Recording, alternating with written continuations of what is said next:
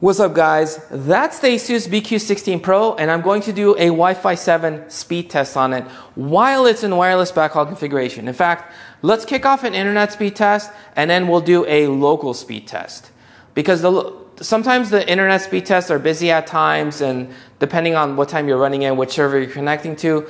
But the point of the video is not like the small differences in speeds. Well, sometimes it's a little bit bigger, but really how fast the speeds are when I connect my Mac Mini via Ethernet to that ASUS, even though the ASUS is in wireless backhaul configuration. That's what I want to really demo here.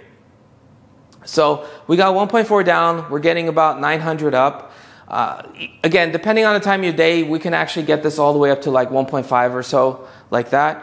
But basically, my Mac Mini is a Wi-Fi 6E device. If it was Wi-Fi 7, it can actually go faster.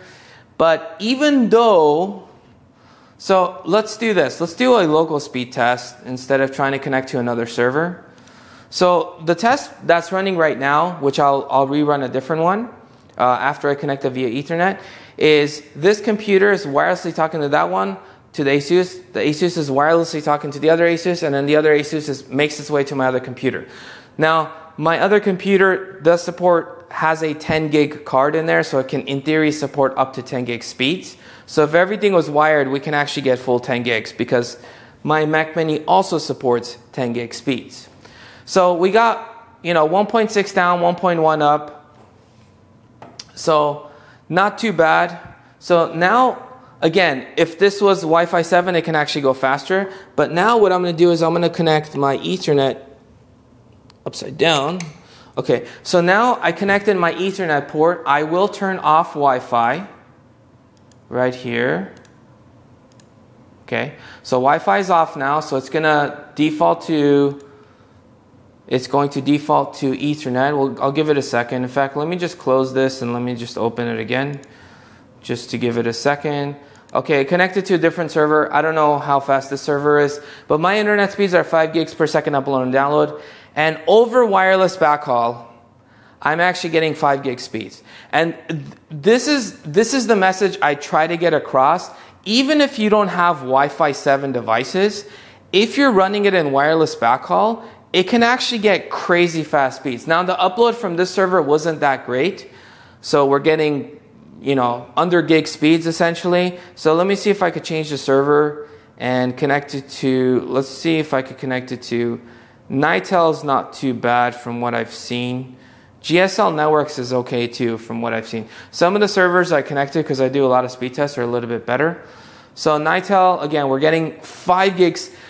This is the magic that I talk about.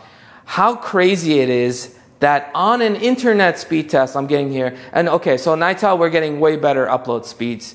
Not quite to 5 gigs, but we basically got 5 gigs down, so full download speeds and about 3 gigs up. Now we'll do a local speed test, which means it's uncapped because this Mac Mini has a 10 gig card and my other computer has a 10 gig card. And the only wireless transmission that's happening right now is this Mac Mini to the ASUS.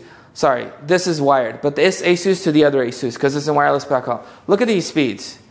This is why Wi-Fi 7 is amazing. You don't necessarily need to have Wi-Fi 7 devices to take advantage of a Wi-Fi 7 device.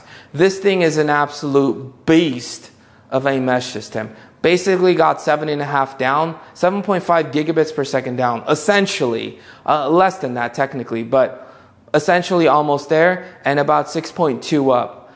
Because it's technically uncapped. Again, because this guy supports 10 gigs and my other computer supports 10 gigs. So the only Wi-Fi transmission was this ASUS to the other ASUS, which is about 25 feet away. I should mention that as well.